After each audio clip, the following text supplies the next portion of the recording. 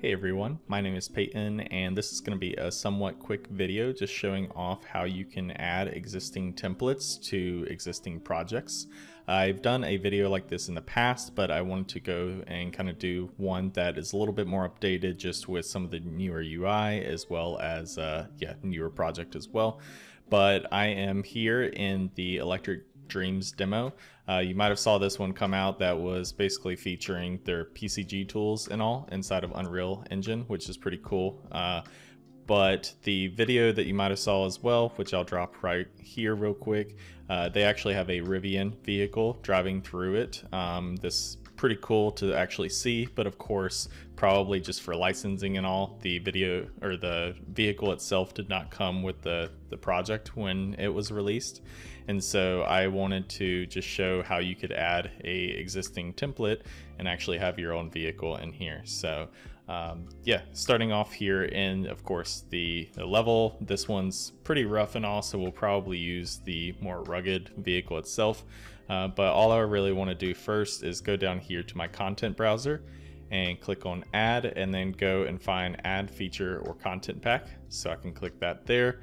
And then I'm going to, of course, see what we basically see when we create a project, which these are the blueprint actual templates that we can start with. And so this is also a way if you wanted to throw a character in here to run around with or so, but I want a vehicle, so I'm going to select the vehicle template, and then I'm just going to add it to project. So this might take a second just because it is going to need to actually add it in. Sometimes it might take a little bit longer. That was pretty quick, but we're good to go now. So now we have the actual car in here, which is pretty cool. If I go down here, you can see that there's the off-road vehicle, and then in the sports car one, there should be the sports car vehicle. But if I actually hit play in this level, we're gonna see that it's not actually using that at the moment, which, yeah, let me just drag this over here.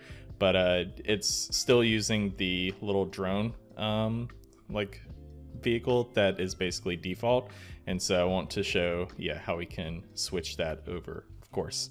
So I'm going to exit out of there and go back to my actual viewport, and we're gonna go up to edit and then go to our project settings. And then in our project settings over here on the left hand side, we're going to find maps and modes. So I'm going to click that, and then you'll see that under the maps and modes, there's this is where you can actually switch your map to, like your startup map if you would like, which right now this is starting with the startup. I could change it to the one that I'm currently in, which is the close range. But what I really want to focus on is the default game mode.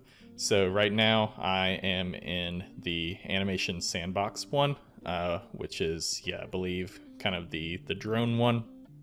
But I actually want to actually switch over to the game mode that comes with these cars. And so I will probably look for vehicle, and there we go.